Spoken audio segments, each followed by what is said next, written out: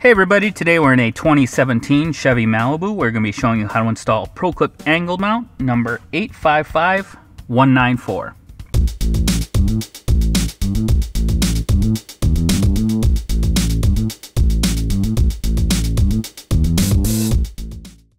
Here's one thing we want to mention before we get started, and that's make sure you install the mount to the dashboard before you attach anything to this faceplate. Now with that, we'll get started. On this mount, there are two channels that are going to slip into the dash here. So this upper one is the one we're going to use first, and that's going to go into the seam between this hard part next to the temperature control and the soft cloth part of the dash, so the seam right in here. You just want to slip that in and press it into place. Now, the other part is going to go into the seam between the soft part of the dash here and the harder part just above the glove box, so right in here.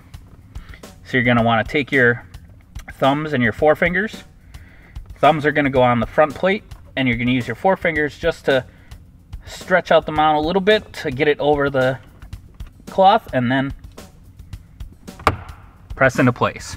Now we have a nice solid mounting platform for a custom ProClip device holder. We hope this video has helped.